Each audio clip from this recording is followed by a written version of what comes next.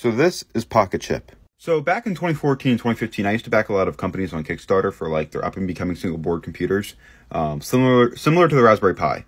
Well, this company called Next & Co. produced something called Chip. It was like a $9 single board computer. It was actually pretty cool and pretty capable. And this is one of the products they created called Pocket Chip. So on the front, you have a full keyboard and touchscreen. And then you also have some GPIO pins at the top. On the back, it is battery powered. I added a speaker into it myself. There's a little how-to guide online. And now it actually pops out. All right, so here it is out. It's just a small single board computer they used to sell for $9. So I'd go in the back of here. With some super simple I/O like composite video, a USB port, and micro USB for power.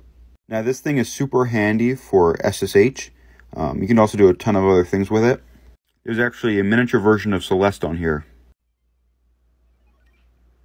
as you can see here. I haven't played it much, but it was one of the cooler things on here.